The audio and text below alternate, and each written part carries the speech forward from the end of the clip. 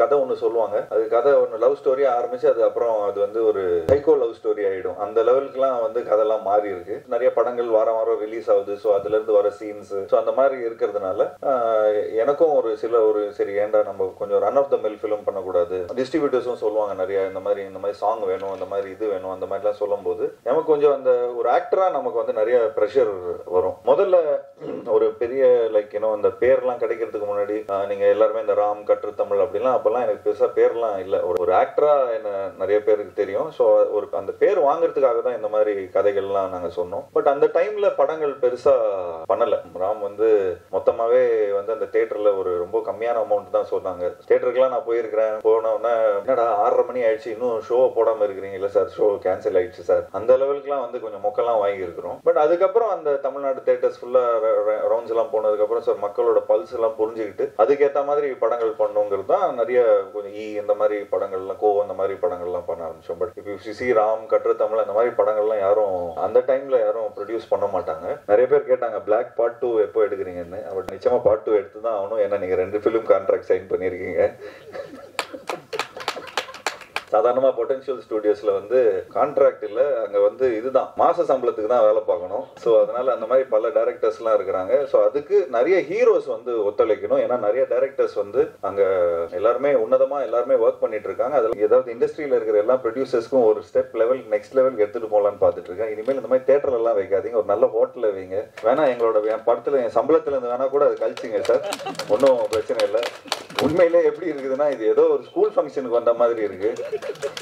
இதுக்கப்புறம் இப்போ நமக்கு வந்து இந்த ஃபங்க்ஷன் முடிஞ்சதுக்கு அப்புறம் என்ன பண்ணுவோம் அப்படிங்கிற ஒரு எக்ஸைட்மெண்ட்டே இல்லை.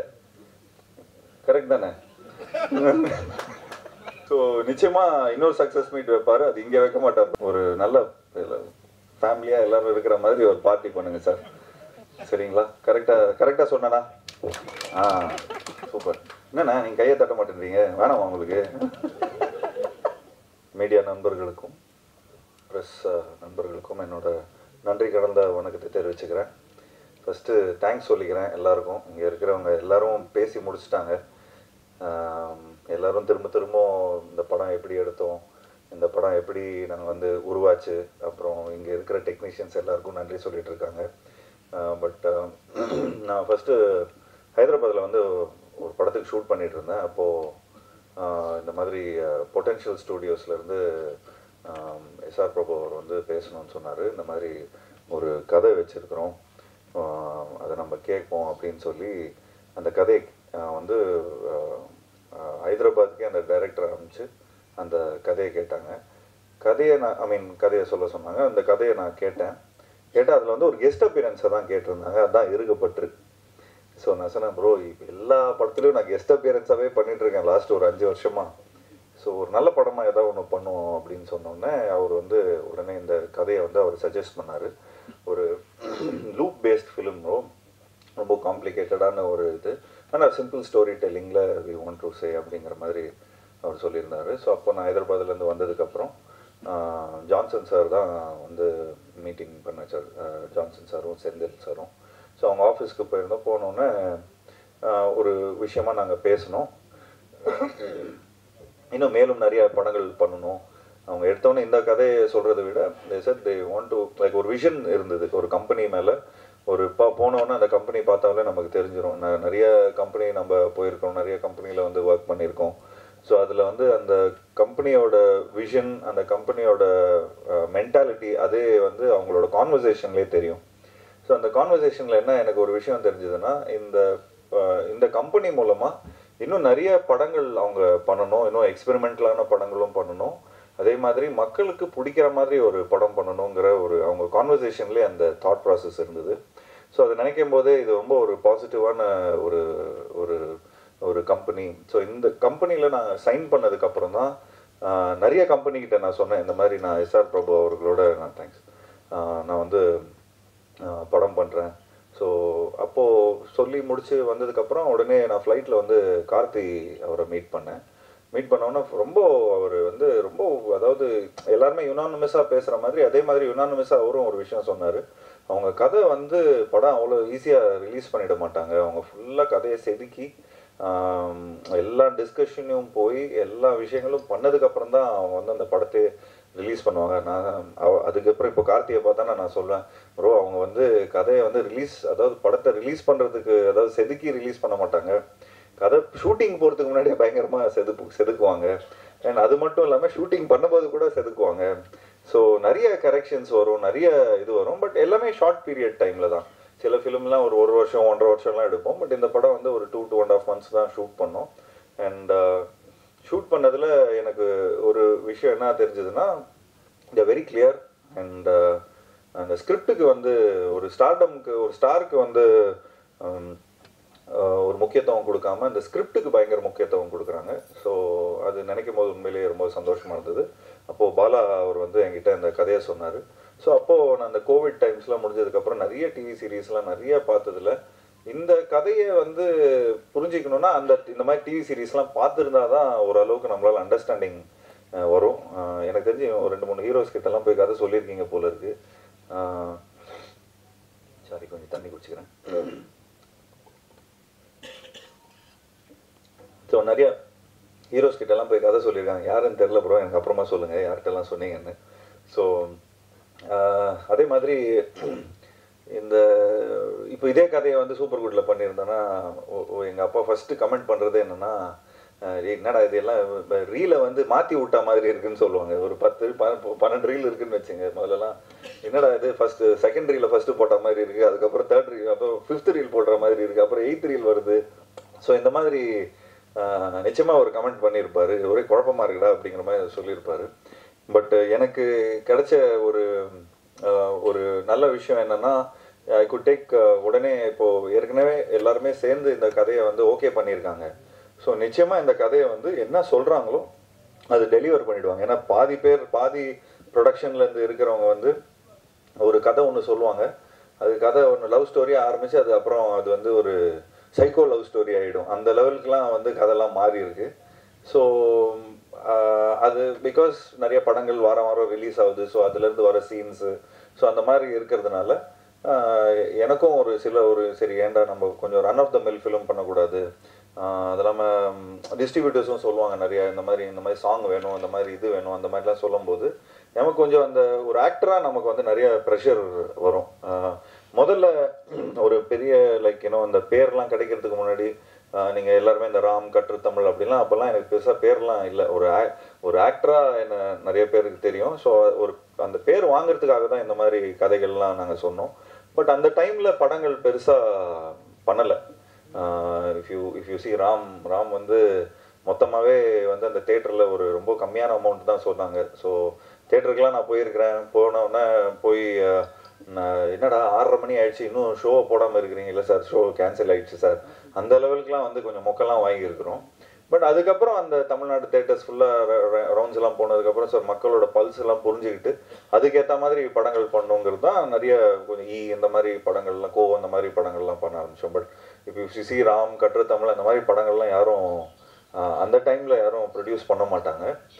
பட் இப்போ இருக்கிற டைமில் இப்போது ஈவன் பிளாக் மாதிரி ஒரு கதையை வந்து ஒரு ஃபுல் இன்ஹிபிஷனோட ஒரு கம்ப்ளீட்டாக வந்து எல்லாருமே இதுக்கு அலைண்டாக இருந்து இந்த கதையை நம்ம பண்ணுவோம். அதாவது ஒரு கரெக்டான படமாக, அதாவது ஆடியன்ஸை ஈகோ மசாஜ் பண்ணுற மாதிரி படம் இல்லாமல் ஒரு ஆடியன்ஸுக்கு வந்து யோசிக்க வைக்கிற மாதிரி ஒரு படமாக இவங்க பண்ணியிருக்கிறாங்க.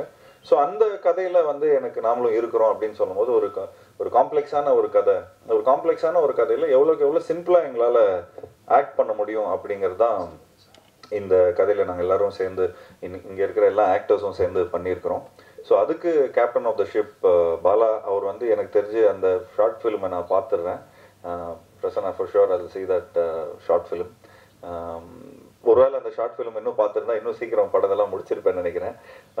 பட் உண்மையிலே இந்த மாதிரி ஒரு காம்ப்ளெக்ஸான ஒரு ஸ்கிரிப்டை வந்து ஹேண்டில் பண்ணுறதுக்கு ஒரு தனி மெச்சூரிட்டி வேணும். அண்ட் நிறைய இன்க்விசிட்டிவ்னஸ் வேணும். அண்ட் அதே மாதிரி நிறைய பேஷன் இருக்கணும் ஃபிலிம் டுவர்ட்ஸில். சும்மா ஏதோ நம்ம வந்து இன்டெலிஜென்ட்டாக இருக்கிறோம், ஆடியன்ஸையும் நம்ம இன்டெலிஜென்ட் ஆக்குறோம்.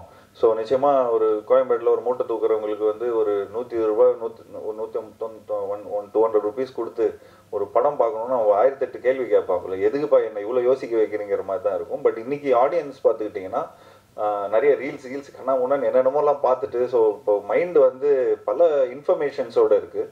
ஸோ இந்த இன்ஃபர்மேஷன்ஸை வந்து வேறு மாதிரி ஃப்ராக்மெண்டடாக சொல்லும்போது அது ரொம்ப இன்ட்ரெஸ்டிங்காக வந்து தேட்டரில் வந்து அது ட்ரான்ஸ்ஃபார்ம் ஆகிருக்கு. ஸோ அதுக்கு எனக்கு வந்து ஒரு பாராட்டுகள். And to two bolt script like this, அதுக்கு என்னோட பாராட்டுகள். அண்ட் அதுக்கு சப்போர்ட் பண்ணி உறுதுணையாக இருந்த production company like potential studios from SR Prabhu and தங்க பிரபாகர் சார், அவருக்கும் என்னோட வாழ்த்துக்களை தெரிவிச்சுக்கிறேன். அண்ட் இந்த படத்தில் இருக்கிற எல்லா டெக்னீஷியன்ஸும் உண்மையிலே இது வந்து பேஷனேட்டாக எல்லாருக்கும் பிடிச்ச மாதிரி ஒரு இது டிஃப்ரெண்ட்டான ஒரு படம். சரி, நம்ம டிஃப்ரெண்ட்டாகவே அப்ரோச் பண்ணுவோம் அப்படிங்கிற மாதிரி இருக்கக்கூடிய ஒரு படமாக எல்லாரும் ஒர்க் பண்ணியிருக்காங்க. ஃப்ரம் நம்மளோட அருண் அவரோட, நம்ம sound டிசைனர்லேருந்து Sam, like from Philo, எல்லாருமே பார்த்துட்டிங்கன்னா உண்மையிலே லைக் டெக்னிக்கலாக எவ்ரிபடி அலைண்டாக ஒர்க் பண்ணியிருக்கிறாங்க. ஸோ இன்னும் மேலும் இந்த மாதிரி இந்த டீம் திரும்ப சேரணும். நிறைய பேர் கேட்டாங்க பிளாக் பார்ட் 2 எப்போ எடுக்கிறீங்கன்னு. அவர் டைரக்டர் வந்தால் தான் 2 பார்ட் இருக்குது, அப்புறம் எதுக்கு எடுக்கணும் அப்படிங்கிற மாதிரி ஏதோ கலாய்ச்சிட்டு இருந்தார். பட் எங்கள் வீட்டிலே நிறைய பேர்லாம் கேட்குறாங்க, சார் இந்த மாதிரி பிளாக் பார்ட் 2 எப்போ எடுக்கிறீங்கன்னு. அது இல்லாமல் நிச்சயமாக பார்ட் 2 எடுத்து தான் ஆகணும், ஏன்னா நீங்கள் 2 ஃபிலிம் கான்ட்ராக்ட் சைன் பண்ணியிருக்கீங்க.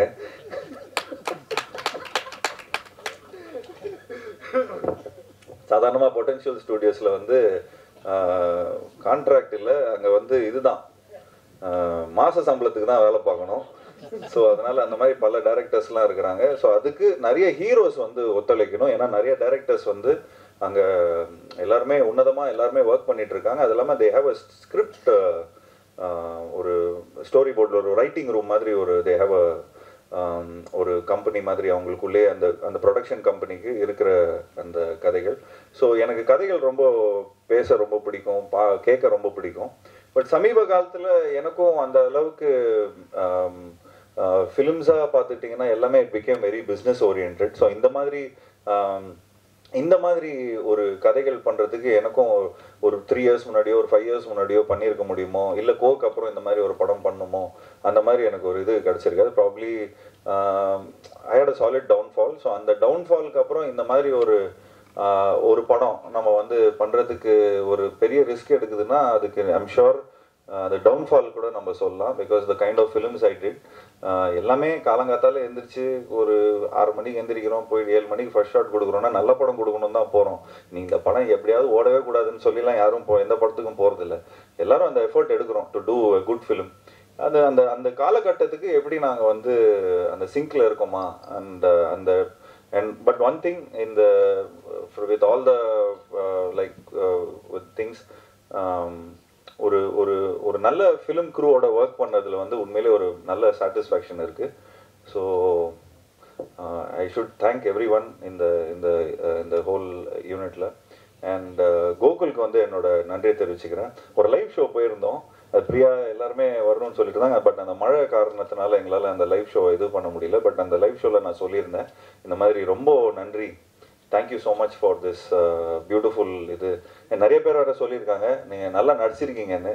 எனக்கு படம்லாம் பார்த்ததுக்கு அப்புறம் தான் தெரிஞ்சிருக்கிறேன். நான் சாதாரணமாக தான் நடித்தேன். ஸோ பட் நல்ல அப்ரிசியேஷன் கிடைக்குது. ஸோ அதுக்கு என்னோடய டீம் எல்லாருக்கும் என்னோட நன்றியை தெரிவிச்சுக்கிறேன். அண்ட் இந்த படத்தில் நிறைய பேர், எத்தனை பேர் புரிஞ்சு வேலை செஞ்சாங்க, எத்தனை பேர் புரியாமல் வேலை செஞ்சாங்கன்னு தெரியல. ஸோ இந்த படத்தில் ரொம்ப புரிஞ்சு ஒர்க் பண்ண சினிமாட்டோகிராஃபர் அசிஸ்டன்ஸ்க்கும், அது இல்லாமல் இங்கே இருக்கிற டைரக்டரோட அசிஸ்டன்ஸ்க்கும் என்னோட நன்றியை தெரிவிச்சுக்கிறேன். ஸ்டார்டிங் ஃப்ரம் சுதன் வந்து என்னோட வேர்ட் பை வேர்ட் டைலாக் வந்து நான் டார்ச்சர் பண்ணிகிட்டே இருப்பேன். So to the whole assistant director டீமுக்கு வந்து என்னோட நன்றியை தெரிவிச்சுக்கிறேன். Guys, can you come up? நீங்கள் வாங்க மேலே, எங்களோட அசிஸ்டன்ட் டைரக்டர் டீம் வாங்க. நீங்கள் தான் எங்களோட பேக் போன். சினிமாட்டோகிராஃபர் டீம்லேருந்து வந்திருக்காங்களா ப்ரோ? வரலையா? இது பேட்டா கிட்டா கேட்பாங்கன்னு வரவாங்க. Hi Sudan.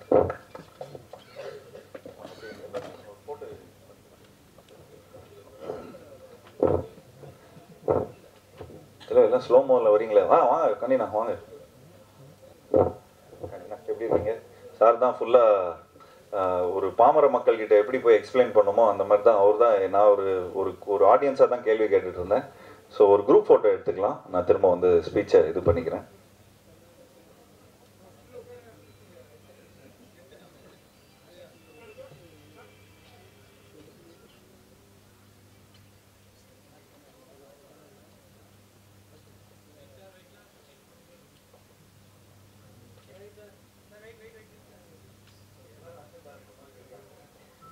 Thanks guys, thank you so much. So எல்லாரும் சேர்ந்து ஒரு ஆக்சுவலி அந்த ஈசிஆர்எல் கிட்ட தான் ஷூட் பண்ணிட்டு இருந்தோம், கோஸ்டல் பேரடைஸ்ன்னு சொல்லிட்டு.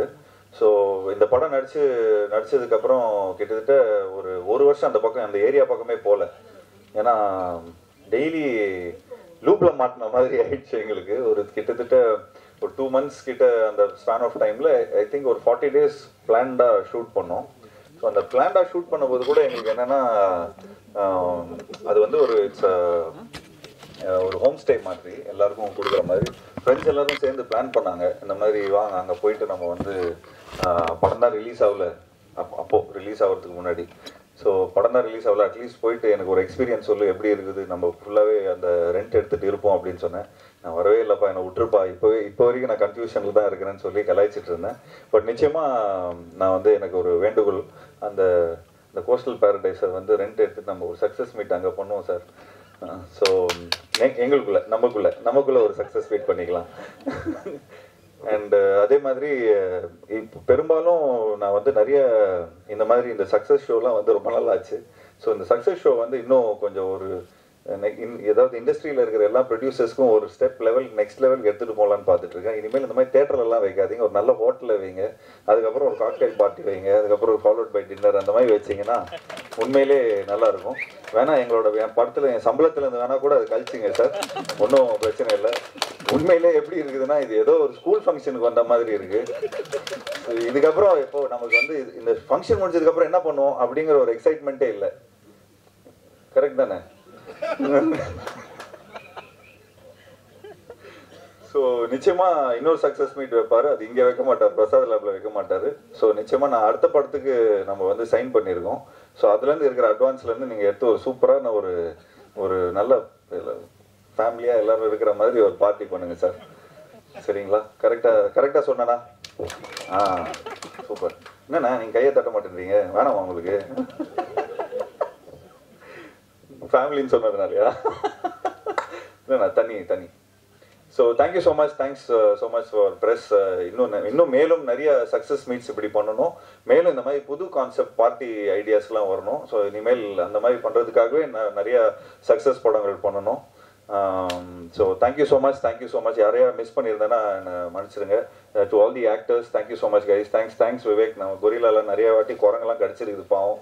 அவர் ரொம்ப சூப்பரான நடிகர்.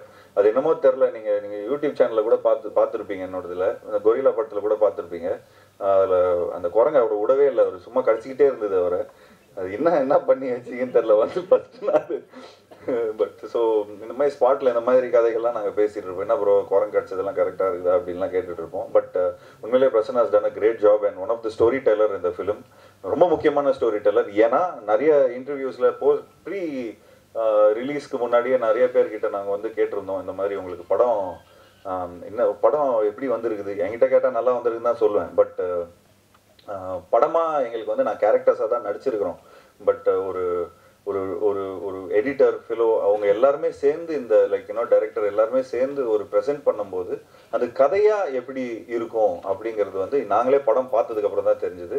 உண்மையிலே வெளியே வரும்போது கொஞ்சம் குழப்பமாக தான் வந்தேன். ஸோ இன்னொரு வாட்டி படம் பார்த்தா தான் எனக்கு இன்னும் கரெக்டாக புரியும். But one of the great films I've worked. So thank you so much. Thanks a lot for all the love and இன்னும் மேலும் நிறைய பொட்டன்ஷியல் கூட சேர்ந்து பொட்டன்ஷியல் ஸ்டுடியோஸோட சேர்ந்து இன்னும் மேலும் நிறைய சக்ஸஸ்ஃபுல்லான ஃபிலிம்ஸ் பண்ணணும். So thank you guys, thank you so much, thanks a lot, thank you.